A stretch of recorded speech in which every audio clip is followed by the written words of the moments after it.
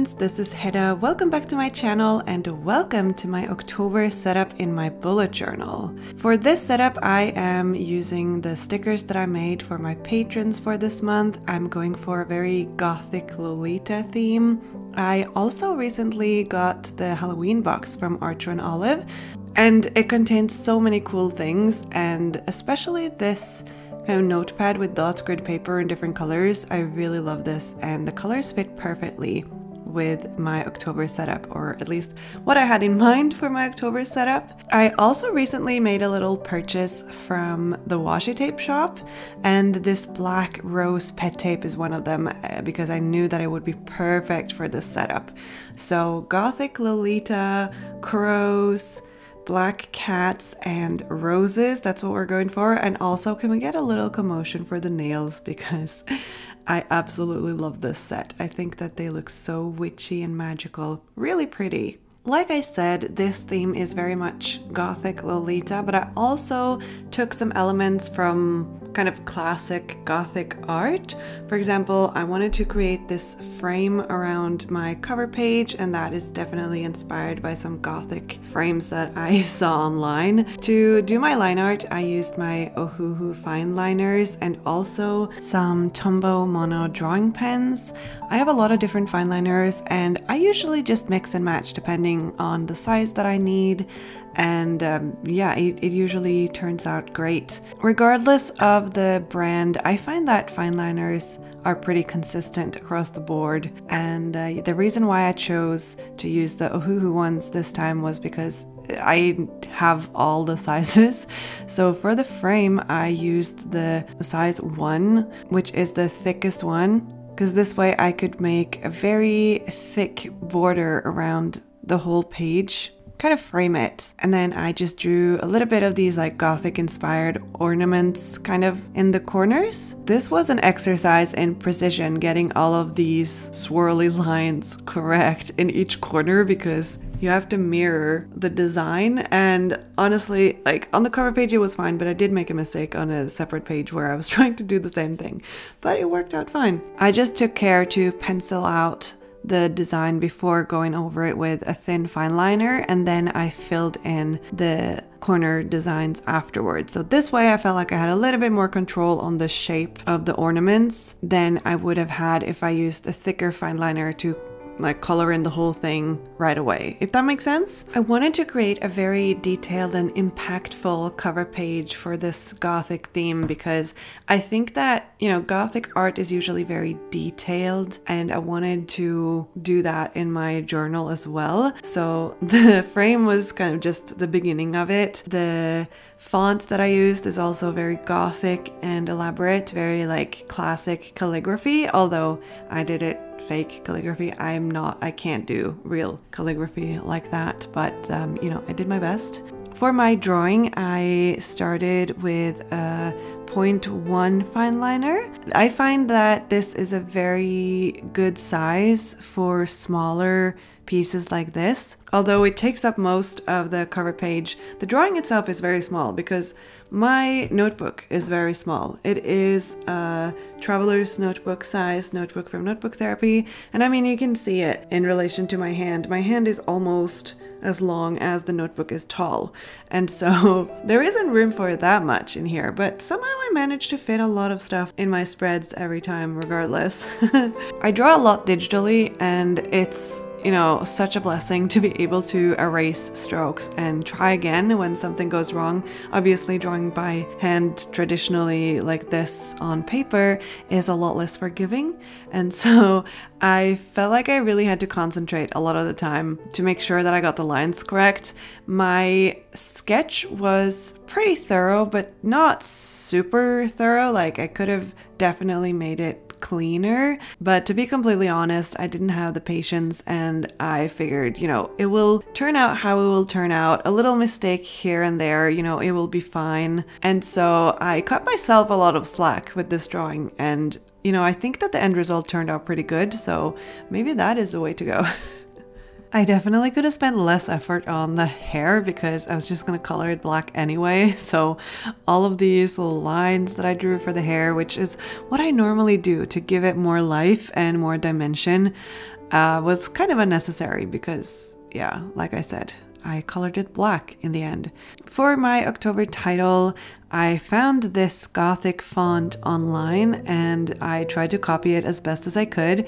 It's of course not super easy to do this, especially when it's a type of font that you're a little bit unfamiliar with. This is the type of font that you would use a calligraphy pen to do. I have calligraphy pens actually, from Ohuhu as well, but I've never been able to master it, and I figured this would look just as nice. I mean, this would look nicer than if I were to try actual calligraphy with a calligraphy pen, because that would have been a disaster. I really like the ornaments on the O. I think it looks really pretty. And overall, I think that the title turned out fine. Although the main colors in this whole setup is black, like I use a lot of black, I wanted to have an accent color just to make things a little bit more interesting, I guess. And normally with October, you choose orange because of pumpkins, right? So orange and black is a very classic October color scheme, but I went with pink. I just thought that, you know, it would look really nice with like pink roses and black roses together, and just a little bit different than the classic orange and black. Also red and black is pretty common, I would say. So I went with a pink, and I think that it actually turned out really nice. I tried to match this marker with the pink that I used in my stickers that I made for my patrons. This is a marker from Ohuhu. It's a water-based dual-tipped marker, and it has a very thin fine liner on the other end. So with that, I was able to kind of outline the pink parts because I didn't want the pink to go all the way to the lines of my drawing. I wanted to have a tiny little white gap in between my drawing and the pink circle. That is kind of just a way for me to make the drawing stand out a little bit more. And this is a trick that I use a lot in my digital art, but then obviously it's easy to add the white line afterwards. But you can't do that with a traditional drawing. I mean, you can, but then it's gonna cover up the line art and it's just gonna be a mess. So it's easier to just not color in the background all the way to the line art of the drawing. For the black hair, I initially started with a black brush pen from Ohuhu, but then I actually switched to the Ohuhu fine liners, but they have like a brush version. So it's like a very thin and soft brush, and I decided to use that instead because it would be the same color as the line art. But I actually regretted this later because the black brush pen, like the dual tipped brush pen, is slightly blacker once it dries. And I noticed this actually the day after I filmed this. I was looking at the spread and I was like, huh, that part of the hair that I colored with the brush pen is actually a little bit more black than the parts of the hair that I colored with the fine liner brush. So that's interesting. For the dress, I went with a very dark gray because I just wanted to have a little bit more dimension in the drawing. And it's hard coloring everything in with black because you're erasing the line art. So I figured it would be better to use a gray brush pen. It did get a little bit streaky, but it's not the end of the world really. I colored in the crow with the same dark gray brush pen, and I also drew some feathers that would kind of be blowing in the wind just to add something to that part of the spread. And then I did some details, some shading. The blouse could have been whiter. It is a little bit more yellow than I intended, but you know, that's fine. I added some details with a white gel pen. This one is also from Ohuhu. I really like this one. It's very opaque, and I think that it adds a lot more dimension to the drawing and it makes it look a lot more interesting. Now for the really fun part, in my opinion. I got this black rose pet tape from the washi tape shop. I do have an affiliate code with the washi tape shop where you get 10% off, so that is in the description box. I used my cutting mat and my X-Acto knife to cut out the designs, and then that way I can just peel them off of the tape roll. You can also cut them with scissors, but then you have to like peel. I don't know, it's just a little bit more of a hassle, I think. So I just put them on to the page, and then I used my X-Acto knife to cut around the frame so that all the roses would be kind of behind the frame and not cover up the frame. Pet tape is really great because it sticks really well to the page, but it is also really easy to peel off. So I found that I had no problems with this. I didn't damage the paper or anything. And as long as you use a very sharp blade and not so much pressure, you're not gonna cut the paper underneath. This pet tape has some really pretty like rose gold details, which I also think adds to the overall appearance. I'm actually so happy with how it turned out. It really fits what I had envisioned in my head. So now we can move on to the next spread of my setup, which will be my calendar for October. A bit different from my calendar spreads earlier this year, but this spread is going to have just a calendar, so nothing more. I used the notepad from Archer and Olive here. They were so kind and sent me a bunch of their Halloween stuff, their Halloween box, and also some of their other stuff from their Halloween collection this year. And I haven't been able to use much Archer and Olive products in the past few years because their shipping to Europe is extortionate. Is that a word? Extortionate at best. I really like their products. I think that they always release high quality stuff, but yeah, paying like $200 in shipping for a $100 order is just insane. Really insane. So as far as I know, there's only one stockist in Norway for Archer and Olive, and they don't take in everything from Archer and Olive, understandably. So getting your hands on Archer and Olive products as a Norwegian is not that easy. So when they reached out and asked me if I wanted some of their Halloween stuff, I immediately said yes, because I really wanted a chance to see how their notebooks are now, because the last time I got one of their notebooks was many years ago, and I know that they have changed things since then, especially with the spine and everything. So I really wanted to see how they were different now. I have a reel over on my Instagram where I unbox all of the stuff that they sent me, so check that out if you're interested. It was perfect for my October theme since I'm going for a very classic Halloween-y theme. I just really like spooky season and horror books and horror movies, and yeah, it's a fun time for me.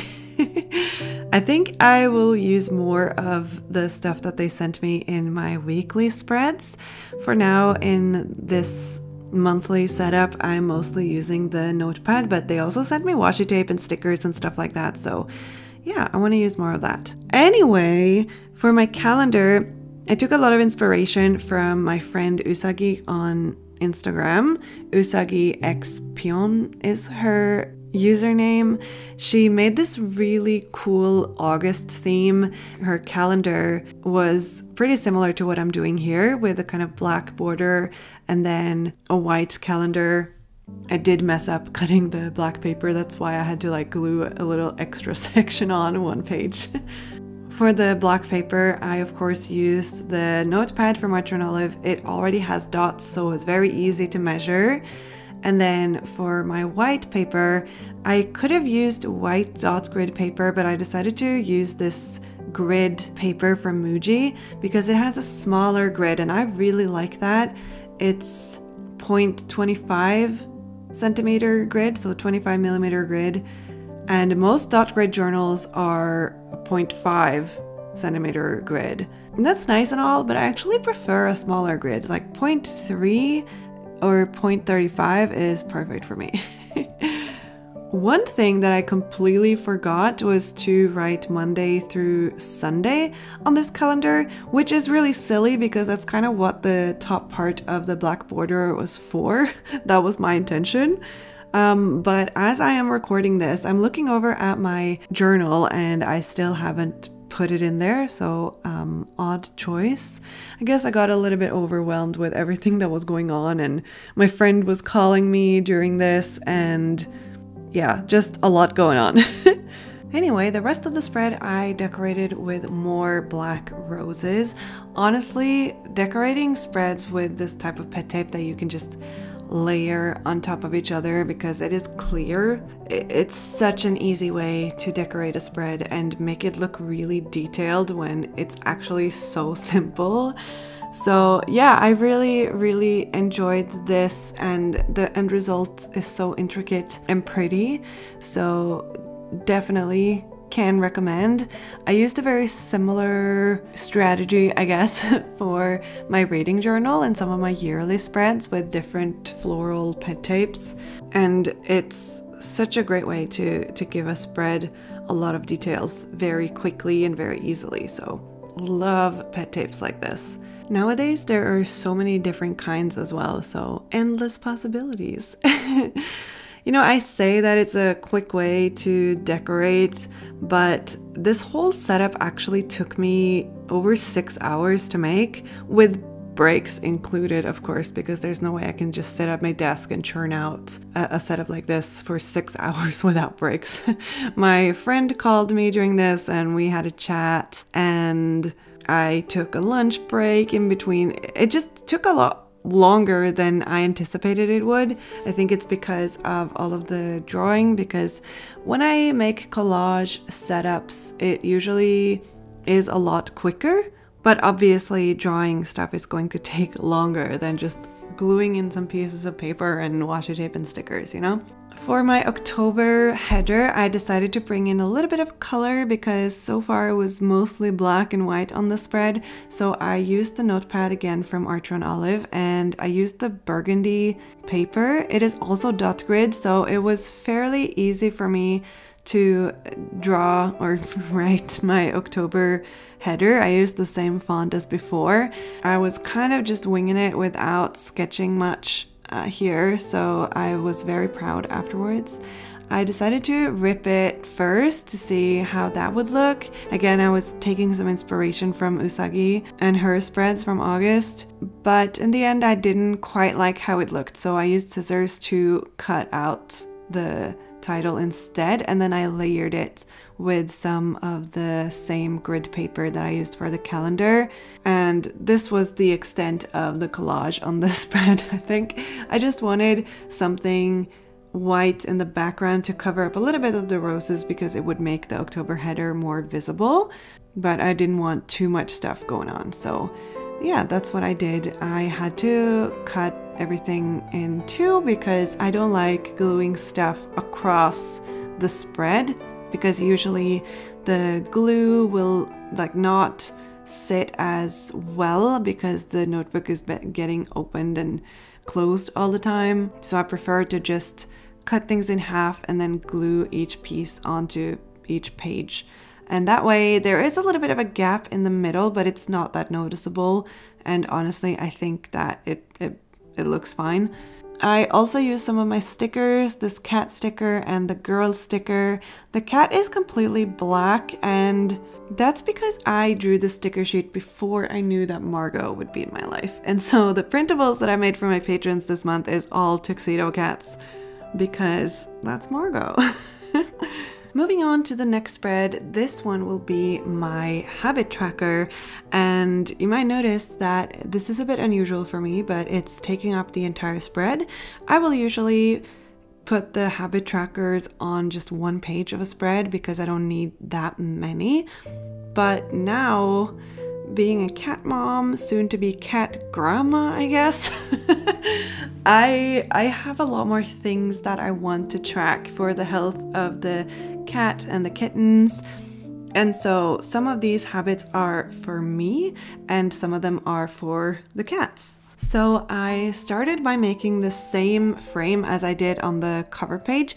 I like to include details like this in my monthly setups to kind of bind the spreads together, because obviously every spread is different, and I like to use the same decoration just to make it feel more cohesive. So same frame, and then of course the same font to write habit tracker, fairly large on top of the spread. I think that it needed to be fairly large and like cover the entire top of the spread because there's a lot of little calendars on the spread. Like, it's pretty full in the end.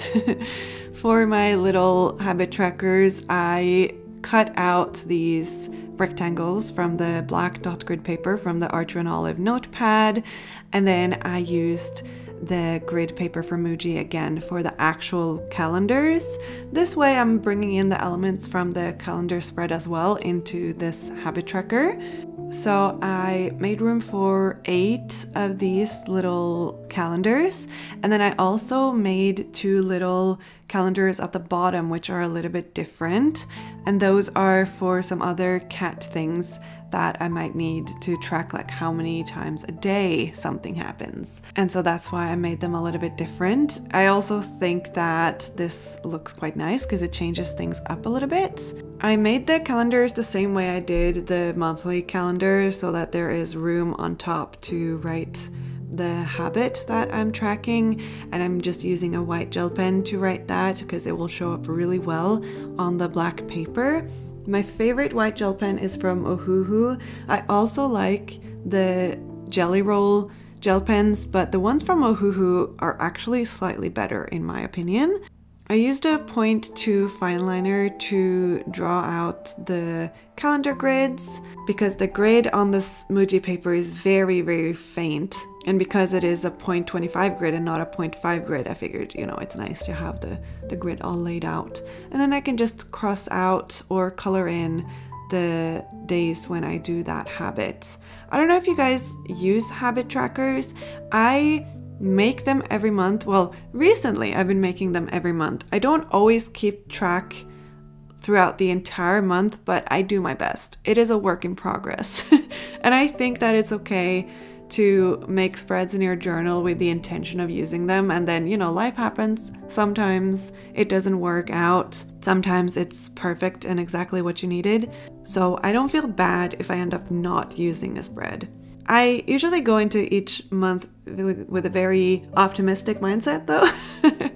And this month is no different. I'm going to have very tiny kittens in October. It's going to be a crazy month because I'm going to be packing the advent calendars. I need to have my friends over to help me because it's such a big job, but there are also going to be at least 4 kittens running around, and oh, they're gonna love the boxes for the advent calendars, I'm sure. I will do my absolute best to avoid cat hair in your orders though. But speaking of the advent calendars, I still have a few left on my website, so you can still purchase one, pre-order one obviously, because I'm not sending them out just yet. I'm still waiting for some of the products from my manufacturer. I am so excited for all of the products. I'm so excited to see it all together and for you guys to get them in the mail. So definitely pre-order to be able to get it as quickly as possible. I've put a link to the advent calendars in the description box below. I wanted to add a little bit of decoration to the spread, so I added a little bit of roses to the bottom, and then I just used my X-Acto knife to make it so that they appear to be kind of behind the little tracker and behind the frame again. And I think that this is a really nice little detail, so it's pretty subtle, and it's nice that it appears to be behind everything. I really like that look. I also used one of my own crow stickers to the top because the habit tracker, like I put one word on each page, but there was a little bit of room in the top left corner, so I added a crow there just because. And that is it for the spread. We can move on to the 4th and final spread that I'll be making in this video. This is not a planning spread. This is purely for fun because in October I have this tradition of reading horror books and also watching horror movies. I don't think that this is very unique. I think lots of people do this.